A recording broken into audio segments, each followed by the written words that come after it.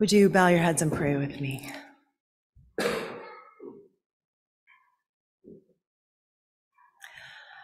Come and fill our hearts with your peace. Come and fill our hearts with the fullness of your joy. And come to us, O God, and meet us as we turn our hearts towards you. Amen. So one of my most distinct memories from my childhood is when I was about 7 or 8 years old. And I have this just vivid memory of standing outside of our family home on Gaudete Street in Maryland. And it wasn't a fancy house, it was like kind of a small, very simple little house that we had, but it had these really beautiful flowering branches and bushes all around it, these like beautiful flowery trees. And I remember that it had just like poured rain, and I went outside.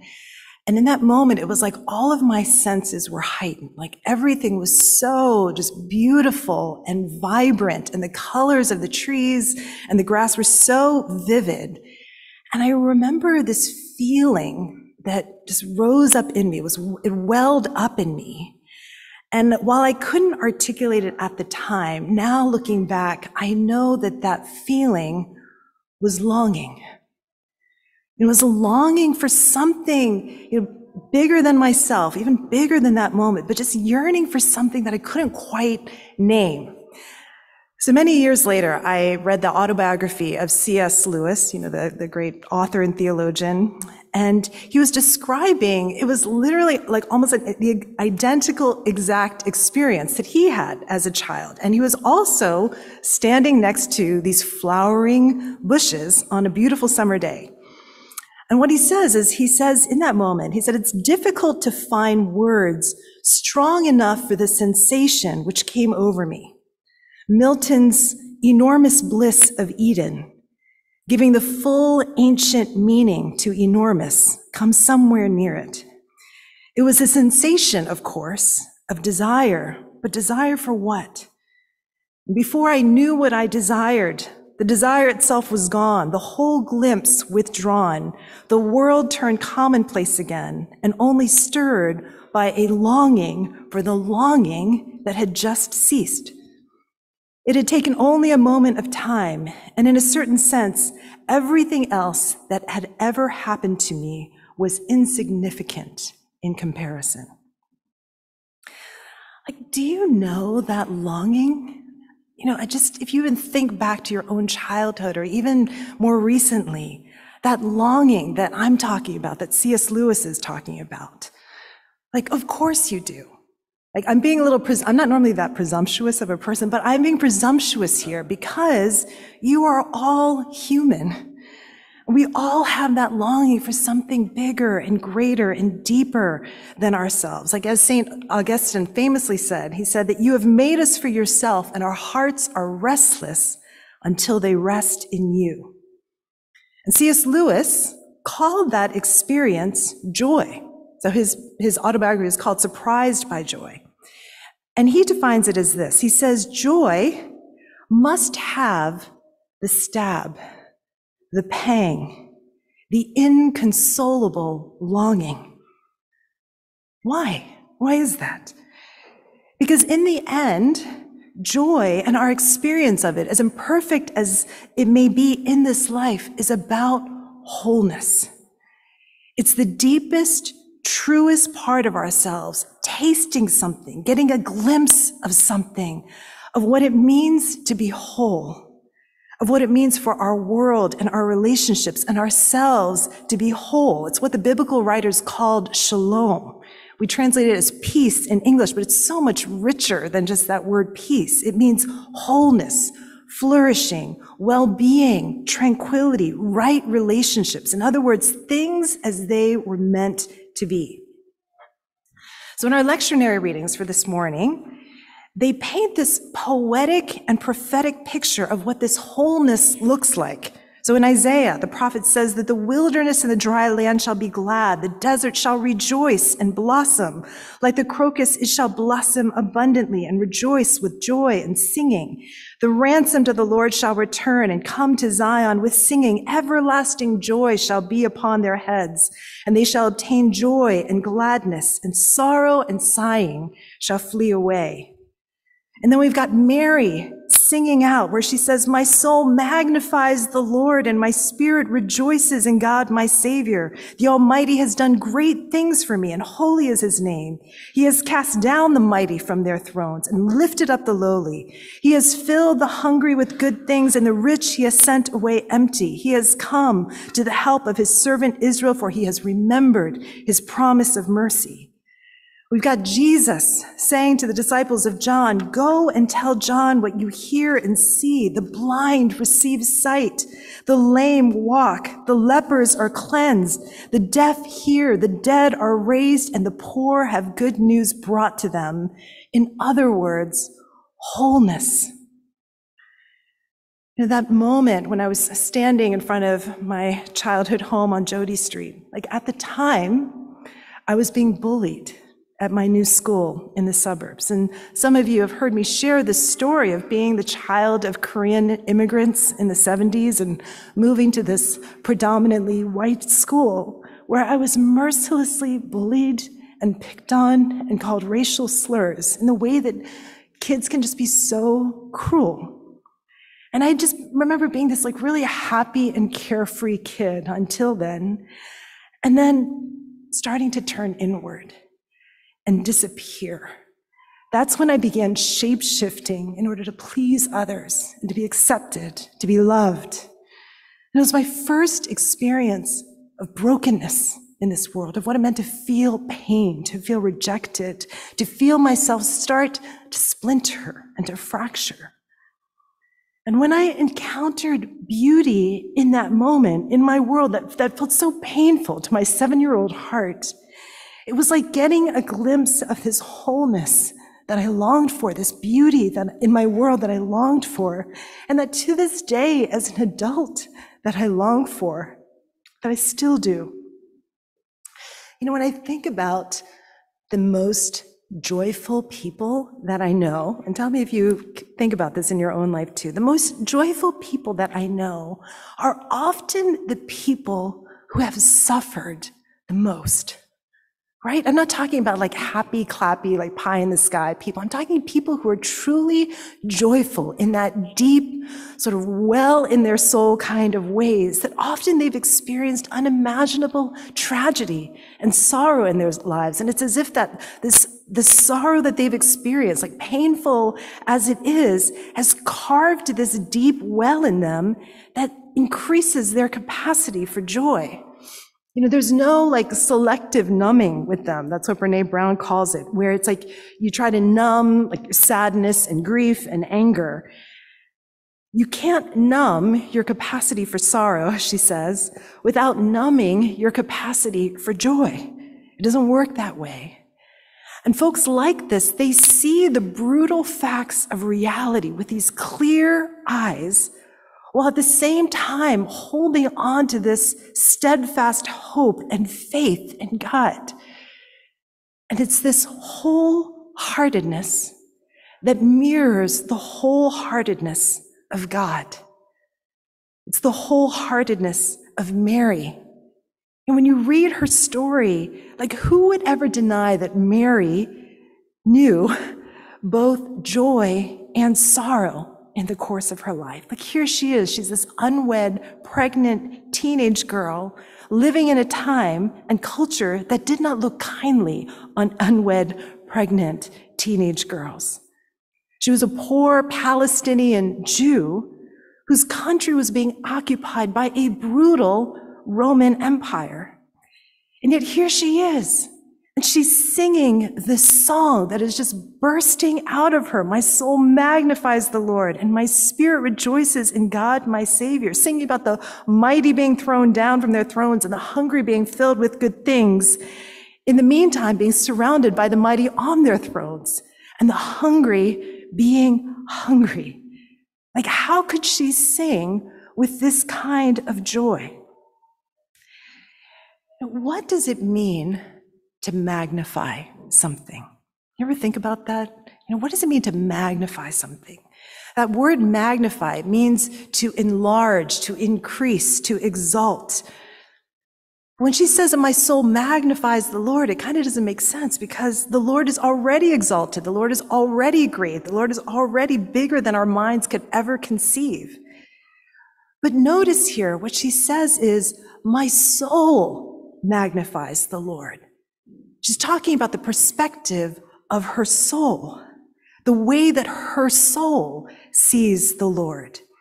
We have all these instruments that help us magnify things, right? Like stars, if you're like looking at a little ant, on the ground. And a star, like millions of miles away, can seem just so huge, like right in front of your face. And this like tiny little ant, under a magnifying glass looks big enough like it could bite your hand off. So as we think about this theme of joy today, it's worth asking ourselves, what is my soul magnifying? What is your soul magnifying this morning? For Mary, it could have been the magnifying the shame and the condemnation that she surely experienced as a result of being pregnant and unwed. What could have been magnified was the despair of being an oppressed person living in a system that was designed to crush them, to dehumanize them. What is your soul magnifying? What is dominating the landscape of your consciousness? And in this song, what Mary is saying is there is a reality out there. There's a reality out there that is greater, something more at work in the world. There is someone who is coming, who is making me and making the world more whole. And that is why my soul magnifies the Lord, that my spirit rejoices in God, my Savior. It's this wholehearted worship. And that word rejoice, like in the original language, biblical language, it literally means to leap for joy. So it's the same word that Elizabeth uses just a few verses earlier when she says to Mary, when you entered into my home, the baby in my womb leaped for joy. Like it can also be translated dancing. Don't you love that picture? Dancing for joy. And what that says to me is that joy isn't just about this intellectual assent to some truth. Rather, it's embodied. We feel it. It's claiming in this physical body, in this physical world, in the here and now, a prophetic reality. In the words of Grace Lee Boggs, a great activist, who said, it's claiming that prophetic reality that another world is possible, another world is necessary, and another world is already here. And acting like that is true. So, back in 2016, it was like the end of 2016, at my former church, we went through just a really, really terrible and challenging crisis surrounding the departure of our beloved rector. And suddenly I was thrust into the season of having to lead our community, grieving, angry, scared, while I myself was grieving and angry and scared. And just not knowing what the future was going to hold. Just feeling like the ground had sort of disappeared from under me. And if you remember too, that was 2016. We had just had a presidential election. And it was this in-between time when we were getting ready for the presidential inauguration. And I can't tell you if you can remember from that time what it was like to hear our next president, the man who would be our next president, who had boasted about assaulting women, among many other things, and imagining this person as the leader of our country. And just how much despair there was in that season, in some quarters of our country. So it was January, the inauguration was coming up, and I used to drive my niece, Sophia, who was probably 5 or 6 at the time, to school. And I was exhausted. I wasn't sleeping. I was tense. I wasn't eating well. I was just so tired. And I remember driving her down FDR, and she was like listening to this, what was his name? It was just one of these like kids, like song people. And I forget what his name was. It was like Gary Perry or something like that. And he like, you know, had these like really silly songs about like chipmunks eating tacos and you know, just songs like that. I mean, which normally drove me crazy. But in this moment, she would get really into it and just like start kind of bopping around. And so that was like our thing, you know, where I would try to get into spirit and also kind of bop around with them. And so I remember like this one moment as we were bopping down FDR and just this feeling where I was like, I need to dance. Like, I just need to dance. It was like this like guttural need that I had to dance. And so we organized this dance at All Angels. It was Epiphany, and so we called it Light Up the Night. And we're just like, you know what, like, it's been such a hard season, like, let's just get together and just dance. And let me tell you, I danced like a crazy woman that night. It started off with like Katy Perry's Roar, and it ended 2 hours later with me having pulled the microphone off its cord, dancing like a crazy woman to Prince's Let's Go Crazy. And I didn't even go to the bathroom, and I always have to go to the bathroom. It was just, and it's like I clearly needed to get something like out of my system, and we all just danced like crazy. And in this moment, what it felt like was, it was almost like dancing for survival's sake. Like we didn't dance like something was just going to pull us down into the ground. Like I was going to be engulfed by this grief and this pain. And there was something that later on, it kind of came to me as like dancing as a prophetic act. You know, it seems like such a silly thing, such a frivolous thing sometimes, but it's actually not. And even when you think about the history of oppressed peoples, the dancing has often been like at the center of it because it's this embodied experience. It's like you're living in this body and you are saying, this is not all there is. There is a reality out there that is greater than the pain and the sorrow that we're experiencing right now. And we're going to claim that reality, and we're going to call that reality into existence right here and right now. You know, it makes me, the other moment that I thought of was, do you remember during lockdown and the pandemic, do you guys remember the 7 p.m. hand clap? You remember that? You know, sometimes things come to mind that happened during the pandemic where I was like, oh my gosh, I totally forgot about that.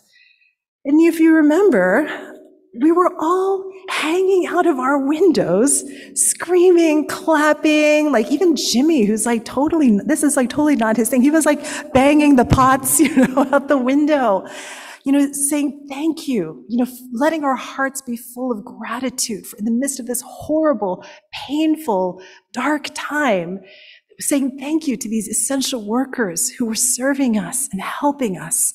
And there was something about just hearing the clapping and the cheering and the sound of those pots and just whatever you had in your house to make noise with, and hearing that just all across the city. It was like this embodied solidarity that we had with each other. And it was a sense of like, we are not alone in this. We are in this together. And that this is not going to be the end of the story, you know, and we are claiming that here and now. And we're not pretending like things aren't horrible and scary and dark. And yet we are coming together in this moment to say, we see you, we care about you, we're grateful for you. And being human together, that is a glimpse of that wholeness and that reality that I'm talking about, where we see glimpses of it. And like, even now, as I think about that time, you know, there's like longing in my heart, right? Like right after 9/11, the way that the city came together, in the middle of the pandemic, the way the city came together, and saying most of the time we don't live like that. And yet we have these glimpses. And that longing just makes you long for more. You know, there's this, the poet Ross Gay, he just came out with this book called Inciting Joy. And he says, what does joy incite? My hunch is that joy is an ember for, or precursor to, wild and unpredictable and unboundaried solidarity. and that solidarity might incite further joy, which might incite further solidarity, and on and on. My hunch is that joy emerging from our common sorrow might draw us together. It might even depolarize us enough that we consider what in common we love. Longing and just wholeness and wholeheartedness and this embodied solidarity, all of those things that make up the joy that is our inheritance. Joy, it's a gift. Joy and the word grace, it comes from that same root word of gift. Joy is a gift, but I believe it is also an act of the will. It's also a practice. It's also something that sometimes we have to fight for, with all of our heart, soul, mind, and strength. And like Mary in that moment, put a stake in the ground and say, another world is possible, another world is necessary, and another world is already here. And I'm going to live like that is true. And so I want to invite us into a moment of just reflection, just for like 60 seconds. And I want you to just take a moment and allow yourself to just feel, what are you longing for?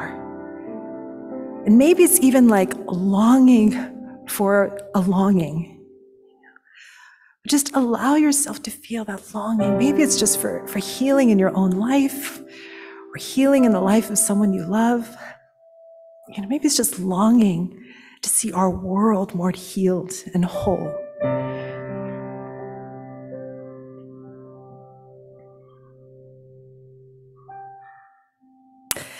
And not to do that selective numbing, where you're afraid of disappointment, afraid to even name it to yourself.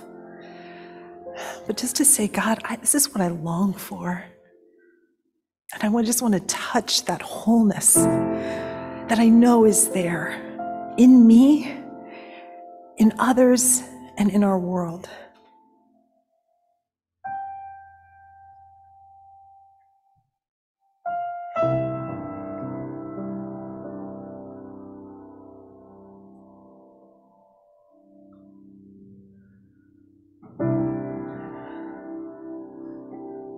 And just hold on to that longing that you name.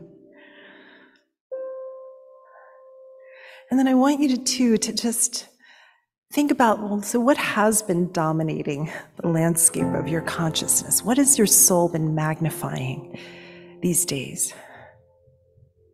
Maybe it's like another person that sort of represents this presence, that's causing you fear, anxiety, whatever it may be.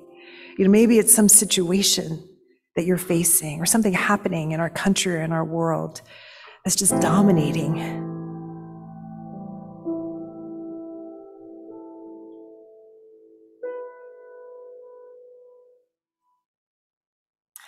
And just in your heart, if you can, if you feel able, that maybe it's prophesying to yourself this morning. Just prophesying to your own soul and claiming what your soul knows is true. And just be able to say, whether you feel like it's true or not, my soul magnifies the Lord, and my spirit rejoices in God, my Savior. He sees me, for he knows me, and he sees where I'm at. He sees our world and looks with favor, with love, with delight.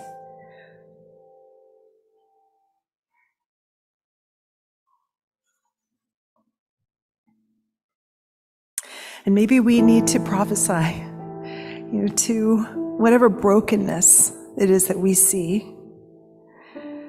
And just like Jesus said to John, go and tell John what you see. That the blind receive their sight, and the lame walk, and lepers are cleansed, and the deaf hear, and the dead are raised. And good news is preached to the poor. And we claim that in the here and in the now. And so, God, we come to you this morning. And I know that I didn't feel that joyful waking up. But I just pray for myself. I pray for each person in this room within the reach of my voice. God, would you come and just fill us with your joy? Lord, give us that grace. We receive that joy as our inheritance, and we claim it. And we just pray, would you silence the voice of the evil one who comes to steal and kill and destroy? And God, we pray, would you open wide our own deaf ears, our own blind eyes, that we can see and hear the one who has come, is coming, and is here right now. Heal us, O God. Make us whole.